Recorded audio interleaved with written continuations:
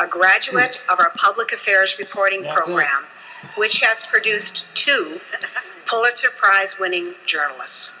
Kathy Best is one of them. Kathy first developed her journalistic skills in the Midwest for the Quad City Times and the St. Louis Post-Dispatch, and her career has taken her from coast to coast, from the Baltimore Sun to the Seattle Times.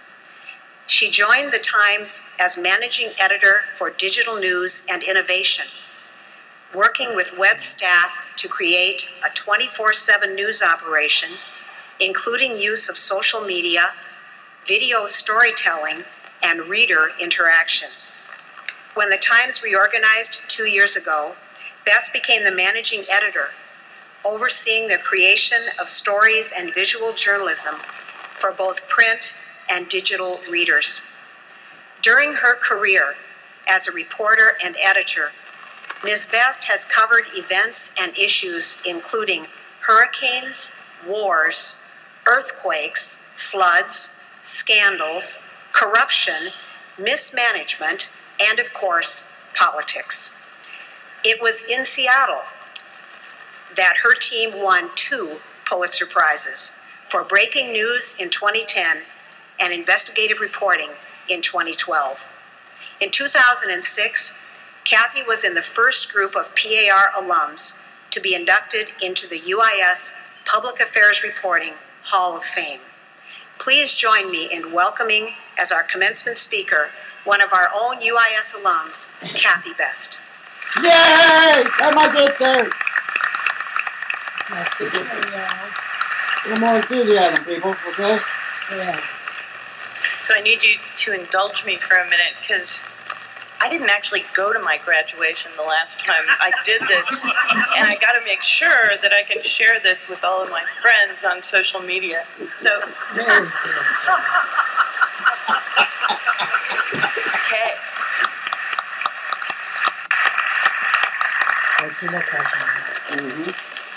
I don't need to tell you guys about social media. You know all about it.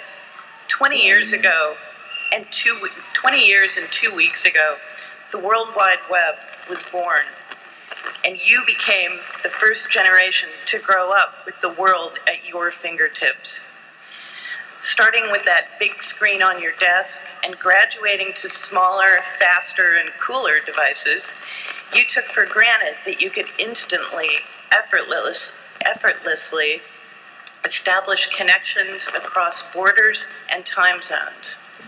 You could follow real-time revolution in Egypt, join global chats on climate change or on the latest cancer treatments, get instant images from do-gooder friends building hospitals in Guatemala or houses in Haiti.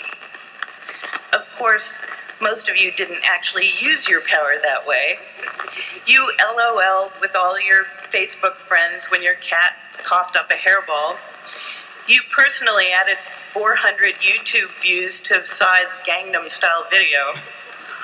And you checked in with TMZ daily for the latest on Honey Boo Boo and Mama June. Tell me, class of 2013, is this really the way you want to use your power? I understand that having instant access to almost infinite information can be a little bit terrifying. When I was sent to Washington, D.C. as a summer vacation relief reporter for the St. Louis Post-Dispatch, I almost drowned. Not in the Potomac River, but in the tidal wave of information generated hourly by all of those government agencies, all of those congressional offices, and all of those interest groups. There was so much coming so fast that I couldn't keep up. I flailed in information overload. I didn't know how to choose. I couldn't focus. I questioned whether I was cut out to be a reporter, and I almost quit. The only thing that saved me then was my passion. I loved telling stories. I loved connecting dots that others hadn't. I loved trying to explain complex topics with elegant clarity. I loved calling out hypocrites, exposing imposters, knowing things first and spreading the news. I loved being a journalist. And I was lucky because that lightning bolt struck for me when I was still in college. Granted, I'd been there for a couple of years, moving from pre-med to English to political science, and even stopping briefly at the University of Illinois in Champaign at oceanography, despite being 1,000 miles from the nearest saltwater.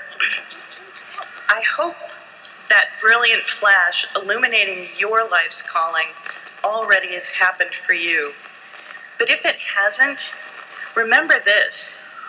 What you're getting today is a college degree, not a life sentence to do only what that diploma says.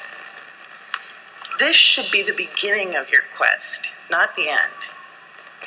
My passion to make the world a better place by asking questions and telling stories gave me the courage, despite my dismal summer in DC, to come back to Springfield, to the State House Press Corps, and get better.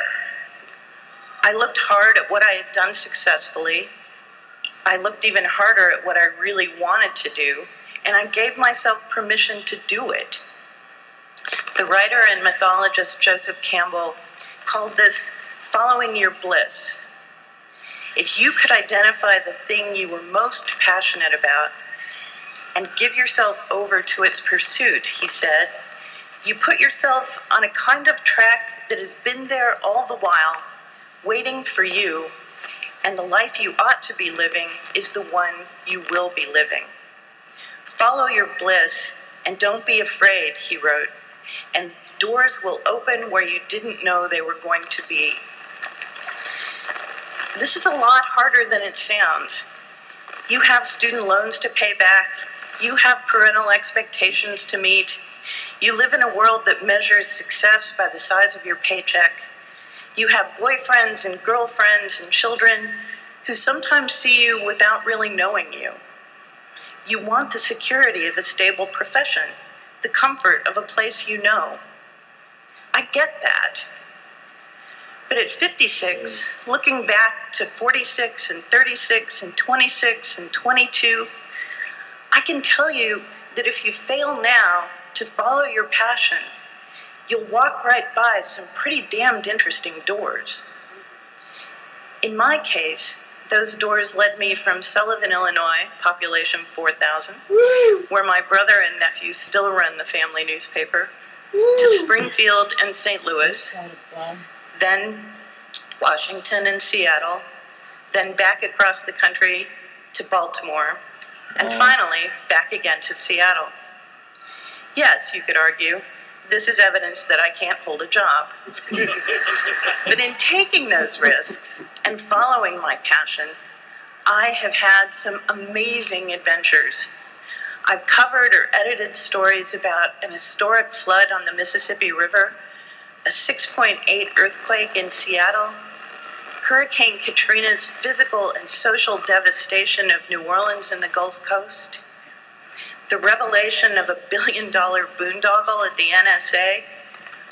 I've been inside the room in Washington, D.C., where the Supreme Court deliberates and makes its decisions. And I've twice been at the table where Pulitzer Prize finalists are chosen. I've been to the far northwest tip of the continental United States, where the Makah Indian tribe held the first legal whale hunt in a century. And I've flown over snowy Iowa on a tiny campaign plane, singing Buddy Holly songs with other political reporters as we secretly hoped we would not share his fate. Ask your parents who Buddy Holly was.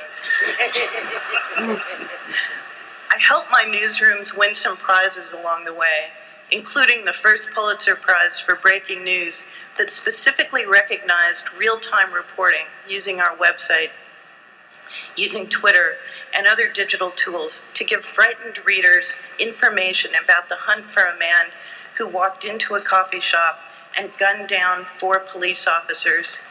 He didn't know those police officers. He targeted them just because they happened to be there that morning, drinking coffee and wearing a uniform. I was the managing editor for Digital News and Innovation at the time, a job I took with very little web experience, but with a vehement belief that we needed to provide great journalism online to remain relevant, especially to readers like you who no longer get their information on dead trees. I also met the man I love, following my passion for him across 3,000 miles to see where it would lead. Then I eloped with him to Italy, and it's an adventure that continues to this day. Frequent flyer miles are not a prerequisite for following Campbell's advice. Your passion may take you no farther than your own backyard, and that's okay. The key is this. When you wake up each day, are you excited about what it may bring? When you come home each night, do you feel like you've made a difference? Because of the work you do, is the world a better place?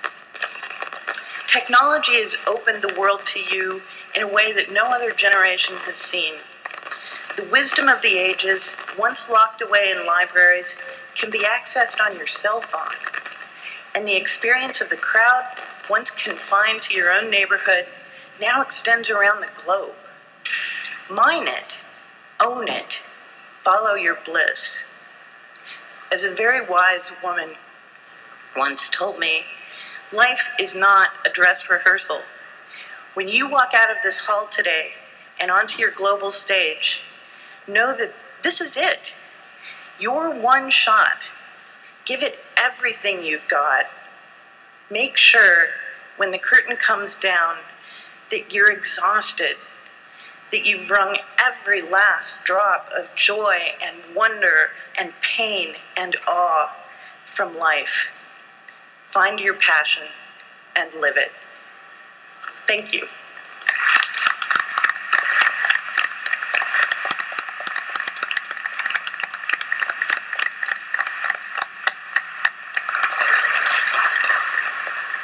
Thank you so much, Kathy, for being with us on this special occasion and for inspiring us with those remarks.